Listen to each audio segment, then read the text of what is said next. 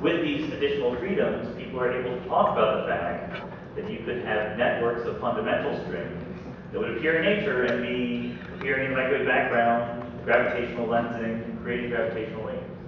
Even though the claim is, as far as I understand it, that fundamental, how would you tell the difference? And there supposedly is a difference observationally if you actually look at the fundamental string compared to a topological defect string. In their dynamics, if you saw them in microwave background bottom of the sky, there's one feature called intercommutation. So if you have two strings that happen to form a loop like this, and they pass through each other. In a topological string, the understanding is that the intercommutation relationship is close to 1, so they swap ends when they pass through each other generically. Whereas if you have fundamental strings, again, different people will make different claims, but that this is not a necessary outcome, that you might equally likely have an outcome that has the ends passing through each other without swapping ends. So that's supposedly a dynamically observable difference between topological ones and fundamental ones. Yeah, I'm on the anti-side of that, because I think that it's any fundamental string theory you can think of where you don't get intercommutation, and often what you get is that there's a third string that connects them. So the point is that the network itself doesn't decay away as quickly, because when two strings go by, they sort of knot up, right? They get a third string between them, so the whole network lasts longer. And it's true that if you have an ordinary string made from the Mexican hat potential that we were talking about, those intercommute very, very quickly. But it's almost true that any kind of non-intercommutation that you can get from fundamental strings, you could get from field theory strings if you worked hard enough. You can invent non-abelian symmetries that will give you fundamental strings that would not let you intercommute.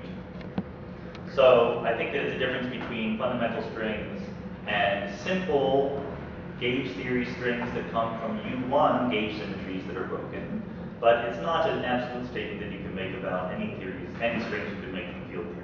I think you can invent more complicated field theories where you would also get the non-intercommutation. There's also the spectrum of tensions of the cosmic strings is much richer than I think what you can get out of gauge theory.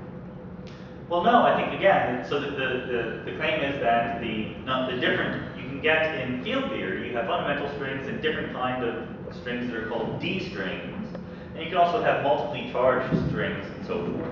And these are not things you're familiar with from good old cosmic string papers in the cosmology literature. But again, I think that's just because the cosmologists were looking at the simplest possible case. You can look at more complicated cases.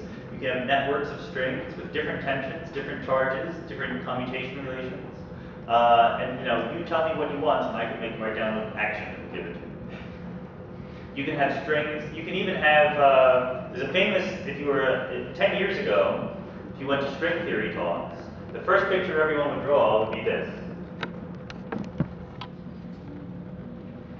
Okay? That is a string ending on a D ring. They were very excited by this. You can get cosmic strings that end on domain walls in exactly the same way.